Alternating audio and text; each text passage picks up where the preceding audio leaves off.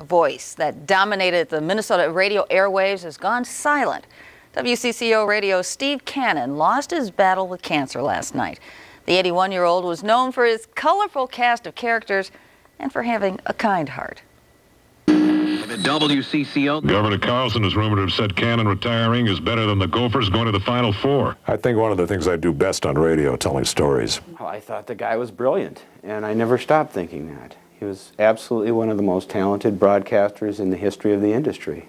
Steve Cannon grew up on the Iron Range and went into the military. From there, he bounced from city to city with dreams of stardom, finally coming back to Minnesota and WCCO Radio. He dubbed himself the King of Kilohertz, the Prince of the Airwaves. His attitude appealed to the no-nonsense crowd who didn't mind a little sarcasm. I knew that this was the station, this is where it could be done, because it was powerful. He had a trick. Instead of getting himself in trouble, Cannon let his characters do the talking. I guess it wasn't until I'd heard him a few times that I realized that Morgan Mundane, Ma Linger, and Backlash LaRue were actually characters. You know, I thought those were real people.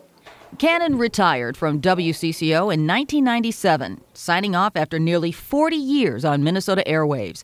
He joked about getting out on time. What counts more? The money or the memories? The money. I sat down with him when he retired.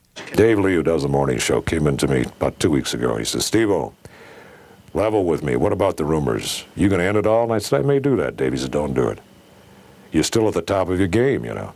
You're still great. Don't do it. I thought about that, and I thought he gave me the impetus, in a sense. You know, that's when you get out, when you can still do it. WCCO personality Dark Star says Cannon knew who he was and lived up to it. Minneapolis St. Paul magazine called him one time and wanted to do a story on him, and he says, is it a cover story? And they said, well, no, it isn't. He said, thanks for calling, and hung up the phone. I've got the memories. Mr. Radio,